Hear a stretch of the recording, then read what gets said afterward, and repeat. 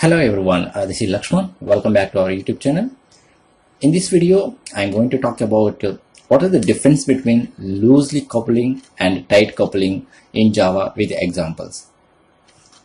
So this is very important concept in real-time project-oriented view and also technical entry point of view also. So you may face this type of entry questions. So we have mid-level developers or above 4 years of experience candidates. Okay, first to understand what is loose coupling and tight coupling, and also in this video I am going to share explore advantage of loose coupling. Okay, so loose coupling means reducing dependencies of a class that use different class directory. Tight coupling means classes and objects are dependent on each other. Okay, so in general, tight coupling is usually not good because it reduces flexibility and reusability of code, and it makes changes much more difficult and not easy to test. First, let us discuss about tight coupling. Okay, tight coupled object is an object that needs to know quite a bit about other objects and are usually highly dependent on each other interface. Suppose if you are changing one object in a tightly coupled application, so often requires changes to a number of other objects. In a small application, we can easily identify the changes and there is less chance to miss anything.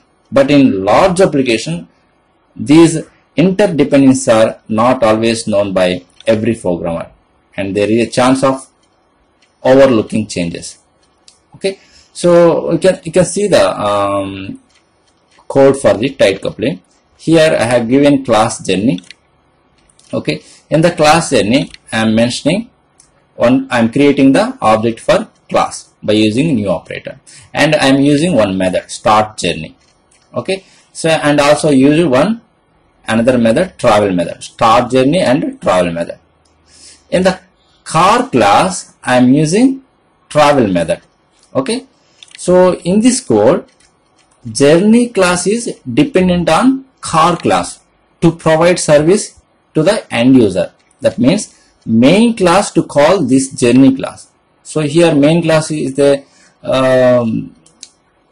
so we have to call the this method from journey class. Okay. So here journey class is tightly coupled with the car class. It means if any changes in the car class requires journey class to change. For example, if car class having travel method to change to journey method, then you have to change the start journey method. We'll call journey method instead of calling travel method. See this code, then you can understand. Here there is a journey class is there, and start journey and journey method. Two methods are there in the journey. In the car class, using journey method. Okay. So this is the best example for tight coupling.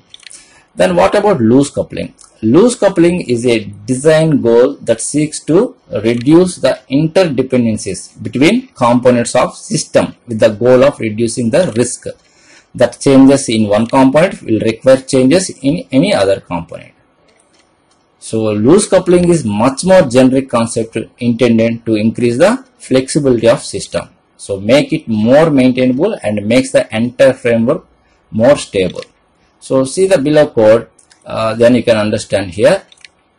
I am creating one interface. Interface name is vehicle. In that interface, I just used one method, that is start method, and I have taken number of classes here to implement the interface. Here I have taken car class, bike class and journey class.